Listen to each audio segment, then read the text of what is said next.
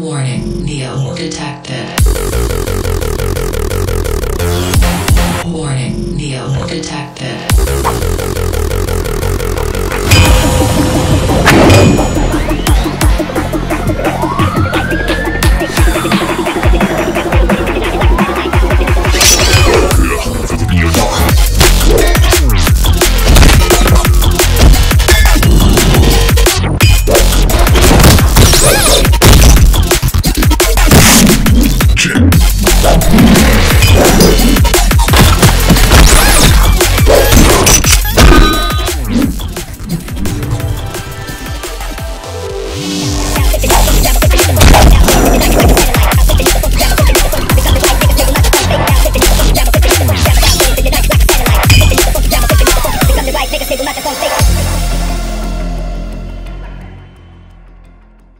In this video I wanted to go through and show how I made this Disney Pixar style fight scene, going through the characters, the buildings, the compositing and all of that. The video did come out a little bit longer than I was expecting, so I'll have plenty of timestamps all throughout the video so you can just skip around to whatever part you want to look at first. But yeah, I started off by making a lot of sort of test shots to sort of see if it would work out the sort of energy I wanted to show in the animation. Those came in really handy when it came to actually animating and getting the look of the video. I ended up making the robot like 4 or 5 times, so this isn't like my first attempt or anything, but I did notice something along the way of making it, that like in the movie when his head does switch around, it sinks in a little bit to sort of show a little bit more of like a mechanical feel, I guess. To sort of portray that a little bit more, I sort of made this weird head shape that would catch the light and make it a little bit more interesting when it does flip around, even if it's only for a couple frames. The animation of the face swapping around was actually pretty simple. All I did was use location and rotation keyframes individually, not the combined ones. So I would have the head dip down, rotate, and then come back up. For the arms, legs, and ears, it was pretty simple because they're all the same shape. So all I did was use a half sphere, a 6-sided cylinder, and then copied that same sphere for the end cap. And then I sort of joined them all together, beveled the edges of the cylinder so it would catch the light, and then changed the origin point to the center of the head so that when I moved it around, it would pivot around the head, making the animation a little bit easier. So for the body shape, I didn't actually want to use the sphere primitive because when I've subdivided that in the past, I've gotten weird artifacts, and with the UV unwrap, it's not a very clean one, especially with all the triangles at the ends.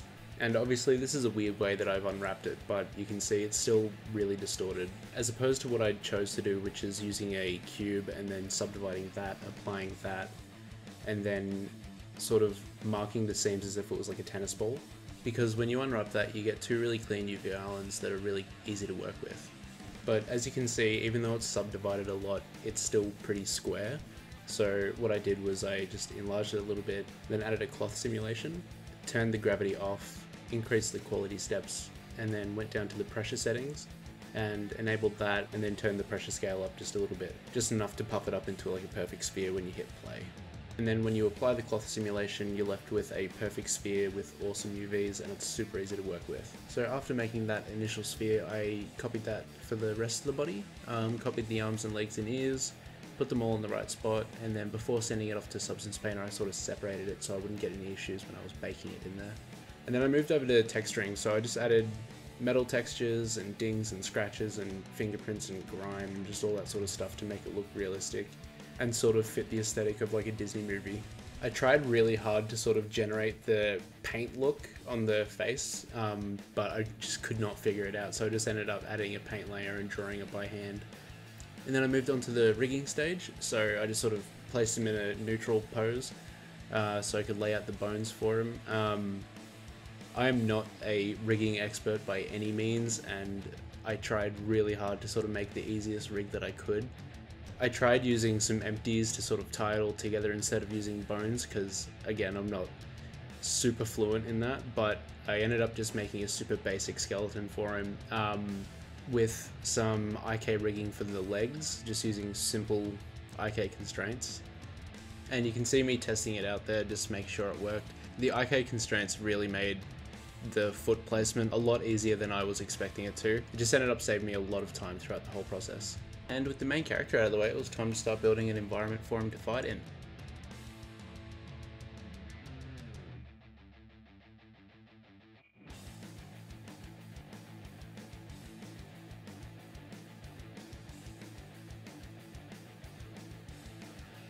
So I started off with just a ground plane and made that the size that I needed it to be, and then sort of added in some basic shapes to sort of lay out the buildings, just blocking out the scene, and then went through and just changed the shapes of those buildings, making them a little bit more what I would like them to be as the final result. I had a pretty rough idea of what I wanted to make based off the scene in the actual movie. It's sort of like a back alley type deal.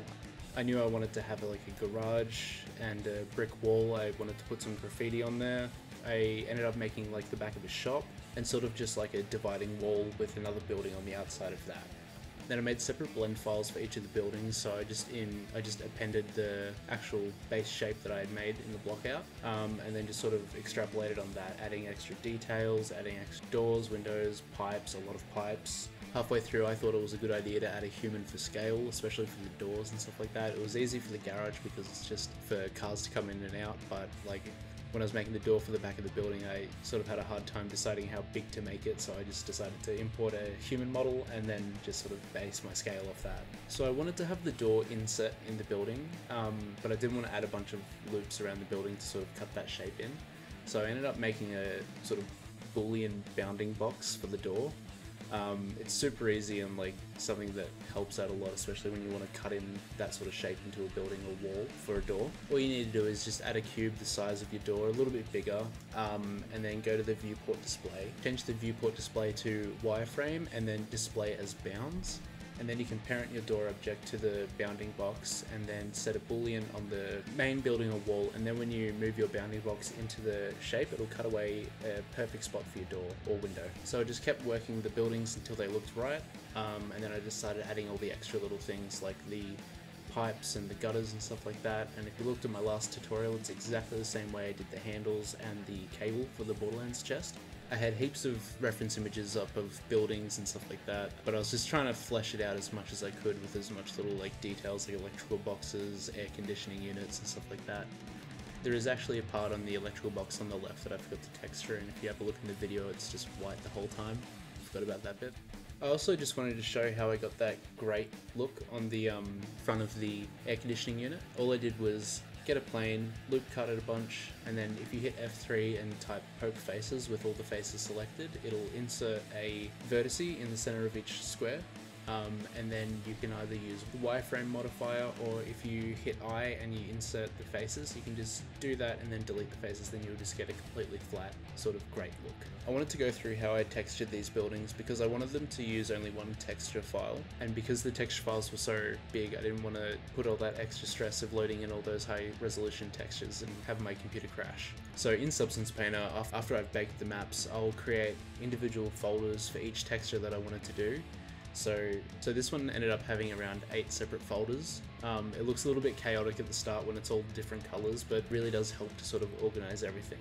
So on each folder I'm having a mask, and I'm individually masking off each object so that whatever's inside that folder is only texturing the faces that I've selected. It's a little bit extra work at the start, but it really makes the whole process a lot quicker.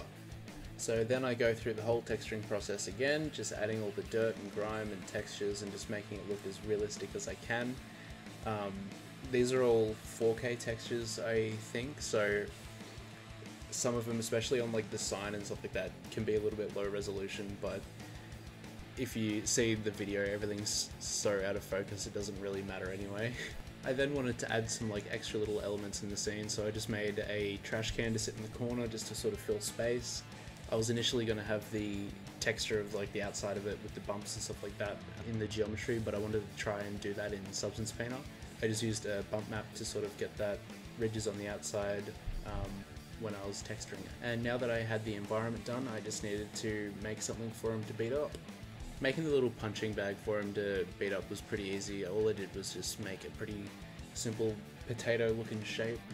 Gave him some button eyes. I had like a rough idea in the story of like how I wanted them to fight, having like ripping off the eye and stuff like that. I made sure to model them all separately, have them all be separate objects just parented together. I did add a very simple armature to the punching bag just so he could move around when he did get hit.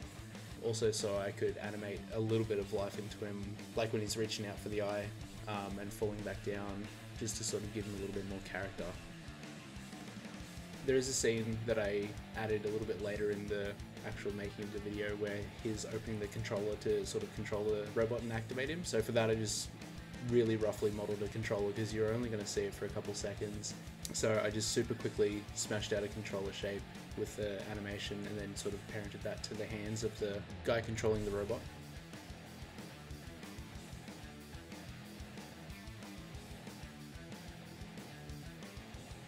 I wanted to show a little bit of the animation. I didn't record a whole bunch of it just because I was so focused on getting it to look good, but as you can see it's pretty chaotic with everything going on.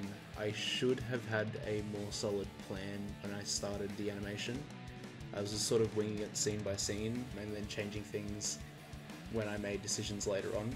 I definitely would have saved a lot more time by creating a proper storyboard, and it's definitely something that I'm going to be prioritizing on future projects.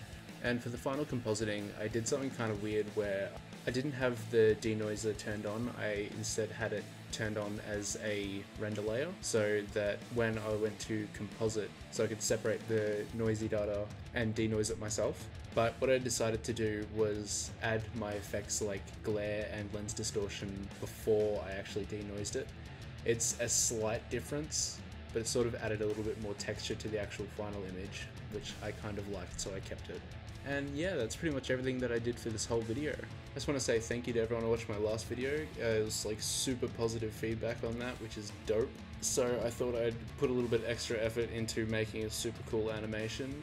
Hopefully I didn't go through it too quickly, but yeah, I've got another project that I've just started, which is going to be cool, which is that sort of anime matrix style that I did a while ago, because I've seen a lot of people sort of interact with that. So yeah, hopefully it won't take me too long, but yeah, bye.